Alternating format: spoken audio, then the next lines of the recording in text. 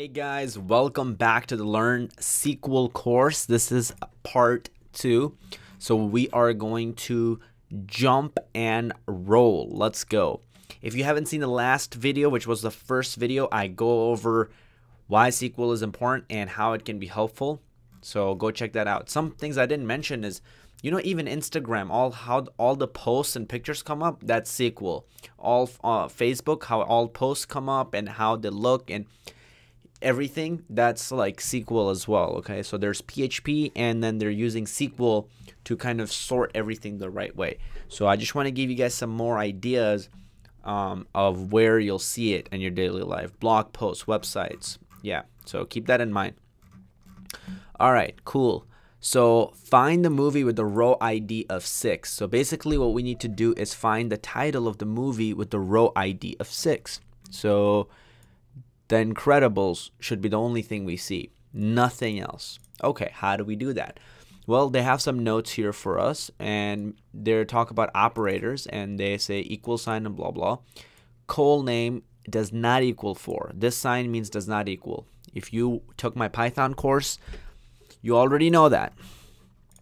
Okay, so maybe we can say select everything from movies, but we don't want to select everything. We just want titles. So let's start off with that. Select title from movies. And now we get into conditionals. Conditionals start with, okay, where. Okay, W-H-E-R-E. There you go. Queries with constraints, okay? So constraints. So here is that, where. Okay, select title from movies. And generally, I like to break each of these up into different ones. Where ID is equal to 6. How do I remember this? We'll check it out. Select star from movies, right? Remember, ID is 6. So I can identify this title by the ID or by the bird or the director or the year or the length minutes. However, if I pick length minutes, what if some other movie is also 116 minutes? So maybe you'll see The Incredibles in some other movie. What if Brad Bird directed multiple movies, which he did, Ratatouille and The Incredibles? So if I filtered on director, then maybe I would get The Incredibles and Ratatouille. And same thing with year. The most unique thing I see here is ID, and that's 99.99999% of the times going to be the most unique thing. When you are on Twitter and you create an account, what they generally do is they don't make your username unique or make it an ID. They make your ID an ID and then use SQL that way, because I'm not sure if you can change. Yeah, you can change your username on Twitter, right? So that wouldn't be unique enough, because the 100 hearts you got on your tweet, and if you change your name to somebody else, now you can have somebody else's hearts. I'm maybe wrong on the unique name part on Twitter, because I'm thinking about it now, and the tweet @sign like lets you kind of have a unique name, but I do remember that I used to have some other name, and now I have Clever Kazi, so I got to change mine. Okay, so on the back end, their most unique thing is not being by username. They have something called ID, and their IDs might not look like 1 or 2. It might look like 7, 6, capital A, small c, asterisk, like some crazy big thing. But that's the unique identifier of Clever Kazi, all of Clever Kazi's posts. Okay, so it might actually literally be a table. It might be Clever Kazi posts, and it might have one column, like, I'll have like a lot of my posts, then it'll say something else like likes or whatever, and that's how it goes. Okay, so here the most unique thing is the column of ID. So what I'm gonna do is select title and see if you can do it with me, because we just did it. What's the next part? From movies. What's the next part?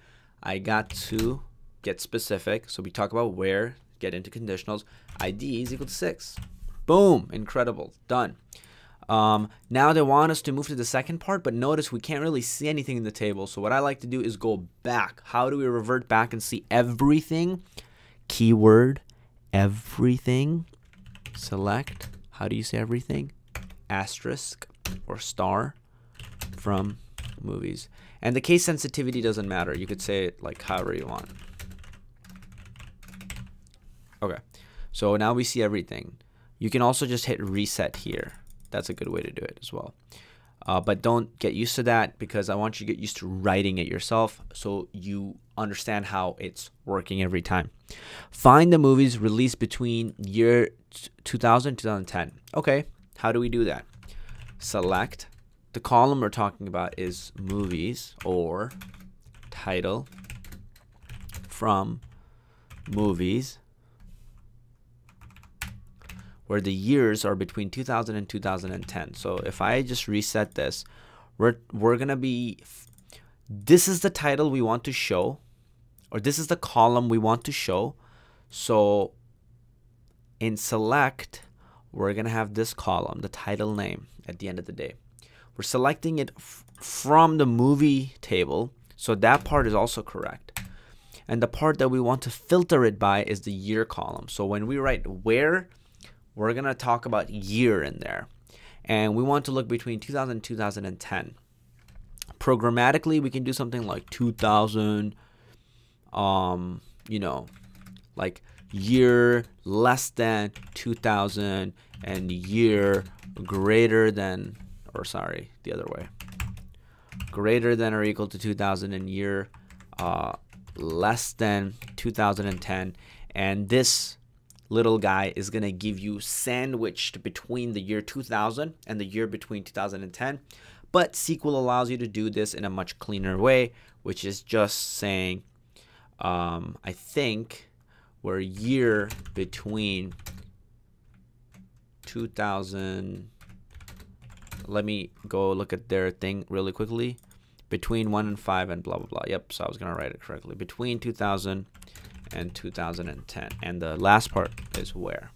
Okay, so we're year between 2000 and 2010. So we completed the second task. Beautiful. Okay, so it gave us all those movies. And if you see the years, Monsters Inc., 2001, Toy Story 3, 2010, 2009, 2008, 2007, 6, and it's giving you nothing else. That's exactly what you wanted, right? One thing I'm thinking about making is, for everybody who's on cleverprogrammer.com, I want to create an app where I give you guys points for being on cleverprogrammer.com more. So maybe I'm going to have a leaderboard, and based on your guys' web sessions that you guys have on my website, I'm going to query it and then, or query it, sorry, I swear I speak English. And then the top most active person is going to be at the top. The least active is going to be at the bottom. And maybe based on that, I'll send out an email or be like, hey, you're the first person, so I'm going to give you a free coaching lesson. Or maybe I'll just get on a call with you and talk to you and just ask you, what were the coolest things you think are at Clever Programmer? How could we improve them? So I'm also giving you some ideas on fun, how you could use it for fun things like an app. But then it's also business related, because it's helping me identify and talk to people who are actually the most active. So I'll get back really good feedback, so then I can make my courses the best. Okay? All right. Find movies not released in the year between 2000 and 2010. Okay.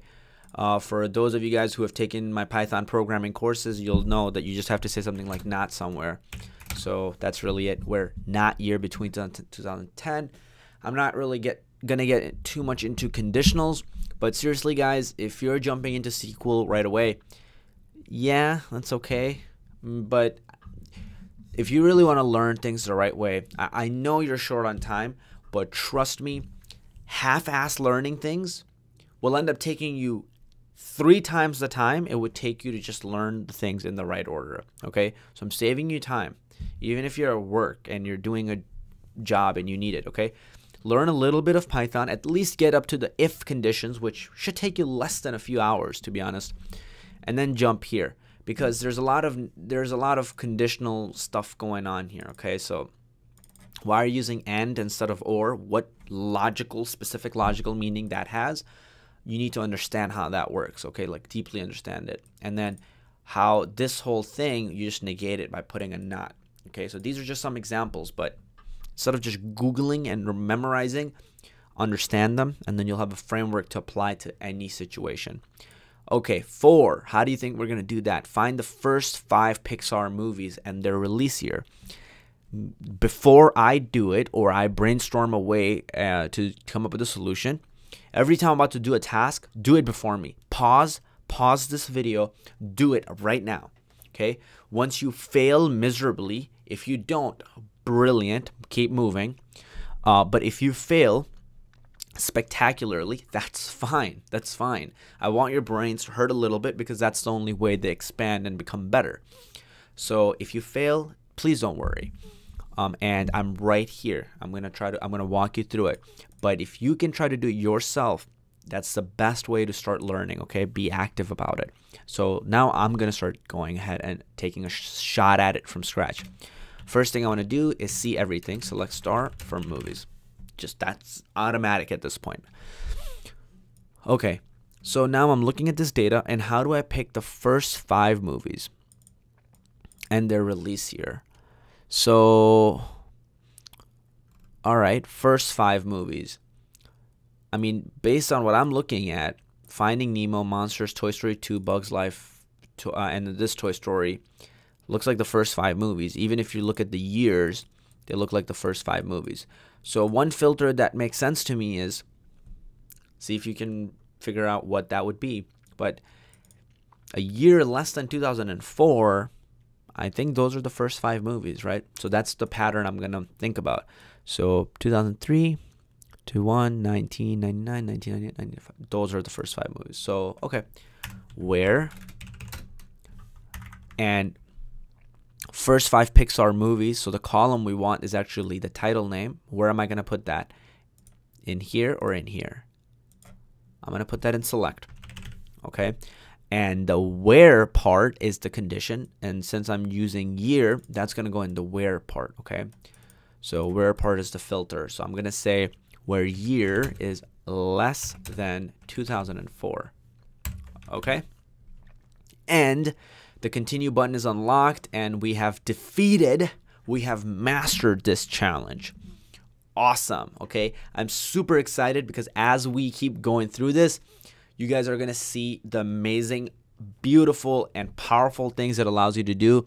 And I can't wait to get to the part where we start building our Python app where you're actually using SQL throughout it. Okay. It's going to be exciting stuff, guys. So without further ado, let's jump into the next video, and I can't wait to see you there.